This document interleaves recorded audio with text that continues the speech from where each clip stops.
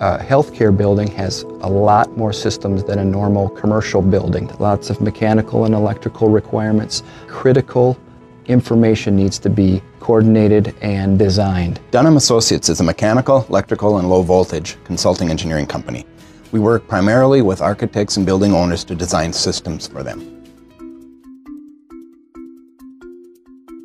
Healthcare is one of our biggest business sectors, and we do a lot of hospitals, medical office buildings. In the old software package that we used, I would get a model or a CAD background from an architect, and I would have to manually recreate that entire space. Used as a drafting tool. And in our business, it's all about information transfer and communication and coordination.